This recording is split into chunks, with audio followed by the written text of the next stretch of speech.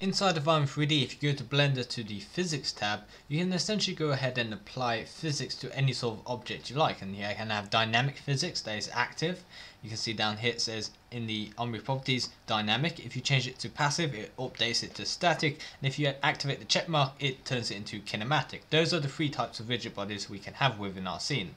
So let's set this one to be our ground cube, the flat one, which is passive.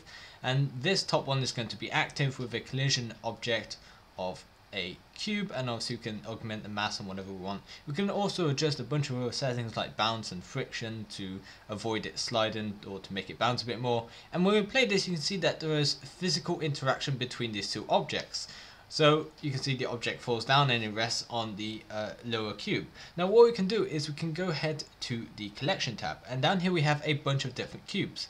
And what these mean, essentially each one is a different collection. So if I put this one on a different layer and now play it, you can see that the objects do not actually interact. The top object falls right through because it's on a different layer.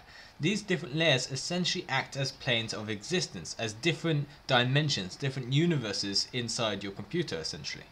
Essentially what this means is that you can have all the properties of the rigid body, of the different gravity, friction, bounce and all that stuff, but you don't actually need to apply it to the entire world. For example, you can separate out the objects. The objects can fall using gravity, but with no interactions, while still having an active rigid body. So it allows you a lot more control over what is actually happening in your scene instead of having a single global simulation that you can't really control.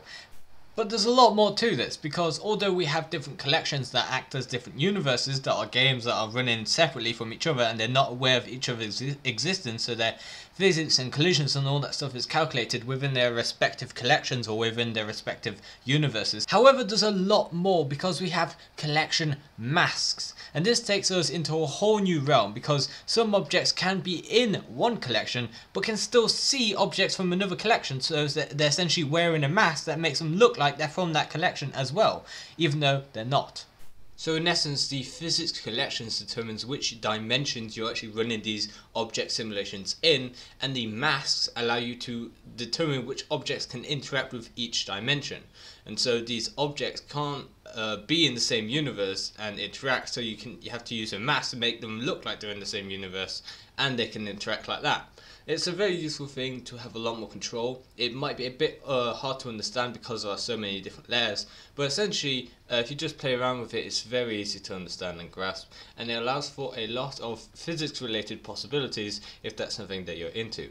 Thank you so much for watching. I hope you understood, and I'll see you again someday.